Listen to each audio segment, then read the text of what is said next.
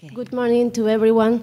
I will share with you our experience in CDG diagnosis and follow-up of children here in Spain.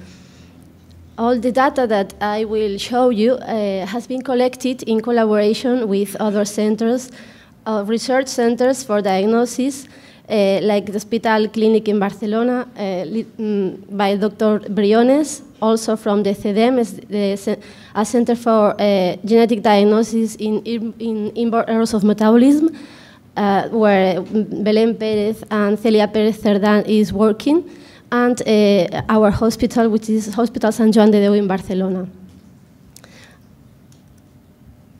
So this is the CDG diagnosis in Spain. We have in total 79 genetically confirmed patients, and 42 are pending a definite diagnosis. This is what we call X phenotypes. The most frequent ones are CDG1A, 63 patients, and the rest are very rare, with 1 or 4 patients for each defect. This is the genotype of our children. From 55 genotyped CDG1A patients, we have 43 different combinations of mutations. This makes very difficult to make an association between the genotype and the phenotype in most children. It means that when you get the mutations of your child, it's very difficult for the clinician to make a prognosis regarding this child, because there are very few children that share the same mutations. And here we want to show you the most frequent mutation, in this, allele mutations. Here you can see that our mutations are a bit different from those reported from other countries, like in Northern European countries. The most frequent mutation in other European countries is the R141H, and in our population, it only represents 22% of all the disease alleles. This work has been published, and I want to share with you some data from this paper. 75% of these children are currently alive.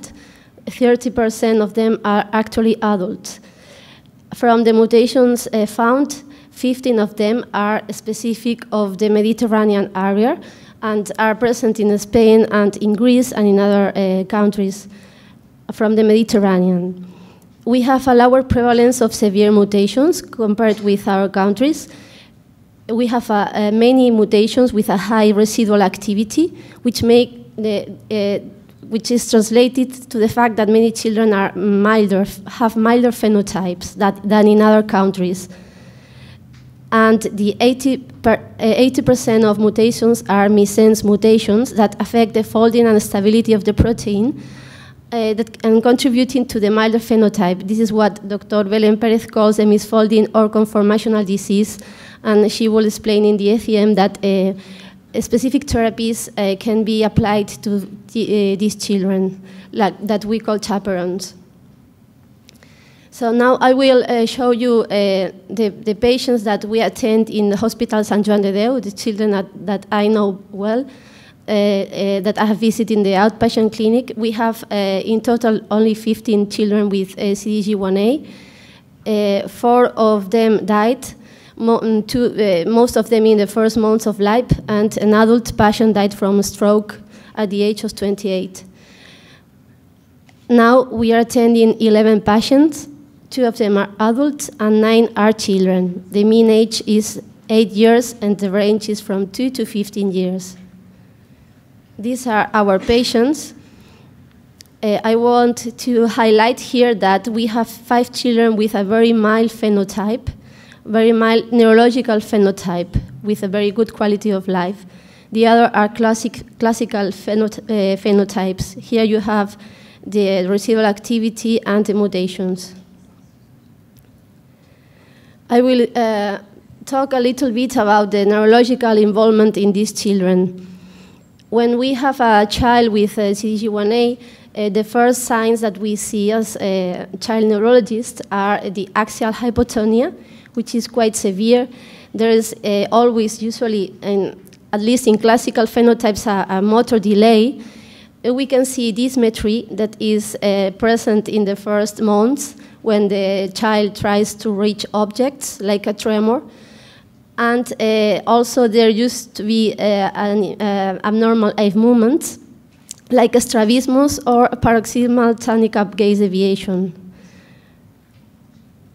I hope I have time to show you here an example of what I am trying to explain, that you have all seen in your children, that I want to share with you. One of our passions that the parents wanted to share here.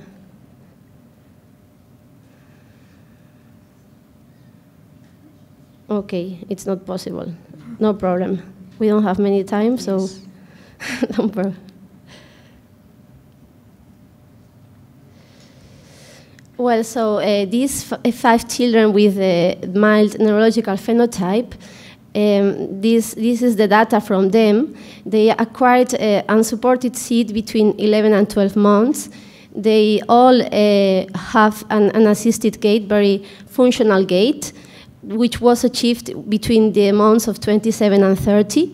They acquired the sphincter control at a normal age, between 2 and 3, and they developed language at around the age of 2 years. And in those that we have performed a cognitive assessment, they have a normal EQ, which is many times in the lower limit of the reference range. These all 5 children are attending a mainstream school.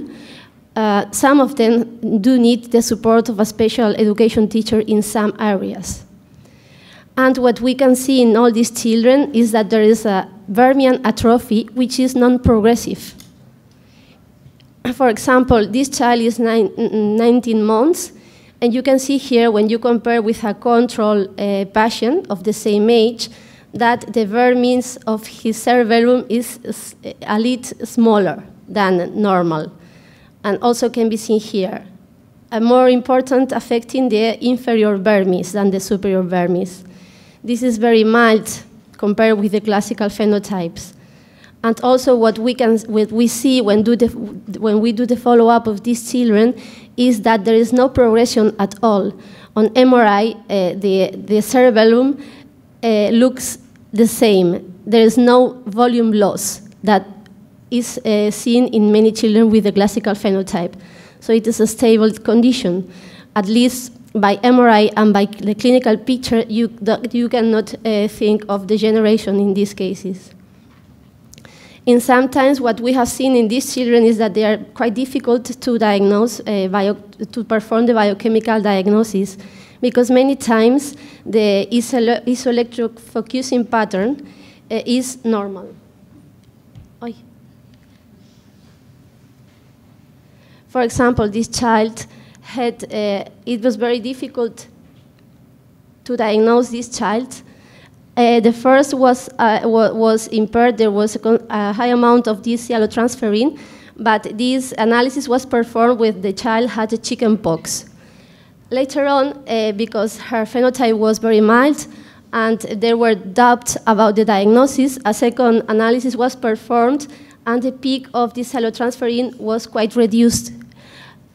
By visually, the isoelectric focusing was almost normal. And then on the third analysis, it was abnormal again, which means that these mild phenotypes may be underdiagnosed, and we have to use a very high clinical suspicion for the diagnosis. 1 minute. Okay. The classical phenotype, on the contrary, these children are more severely affected from the neurological point of view.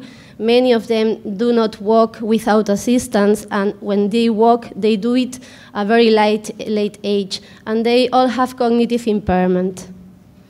What we see signs that make us think of a poor neurological outcome is when we, for example, see an impaired head growth, when the heart circumference is not growing at the normal rate, for example, in this child. This is a sign of poor prognosis, and when you perform a cognitive assessment, you see that the EQ is always affected. The cerebellar involvement in these children with the classical phenotype is more severe, and the cerebellum is very reduced in volume, and you can also see that there is a progression, a progressive reduction of the size when you perform sequential MRIs, as well as there is also a reduction in the volume of the pons. When you perform the histological examination, there is neuronal loss, and for example, these slices are from a child that died in the neonatal period, and at this age, you could already see that there was a loss of neurons in the granular cell layers. These granular cell layers act as a germinal layer for the development of the cerebellum. So you can imagine that if this is affected in the first month, that the cerebellum will not develop properly. Then the last slide is to show you that the children with the classical phenotype usually associate extra neurological involvement. Most of them have enteropathy. They are fed by a nasogastric tube or by gastrostomy. They usually have liver cytolysis, and it is more frequent, the association with coagulation defects in the classical phenotypes. On the contrary, the children with mild phenotype do not have, or very few have, extra neurological involvement. We have detected that there is an important decrease of coagulation factors that many other physicians, and the antithrombin, they have a decrease of anti- and procoagulation factors. And in some authors have reported that this decrease of coagulation factors correlate with liver involvement as in our children. We have had 4 children with vascular events. One adult patient died from a stroke at the age of 28, and 2 infants died from bleeding processes. This, for example, is a scan from a neonat that had a hemorrhagic ventricular hemorrhage when he was born. And then he had another stroke-like episode at the age of 7, and he never again had another vascular event. Tomorrow, Dr. Del Corral will show you very interesting data regarding coagulation problems in these children.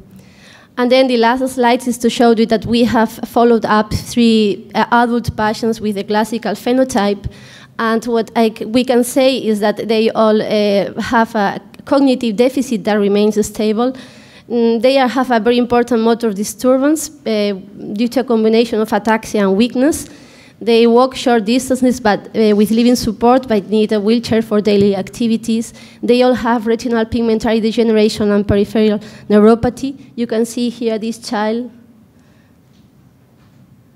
very thin lower limbs, which reflects an abnormal neuropathy, and also the absence of secondary sexual characters, which is typical of hypogonadism, like our colleague from Brazil was explaining you. It's very typical of this disorder. And that's all. Thank you for your attention.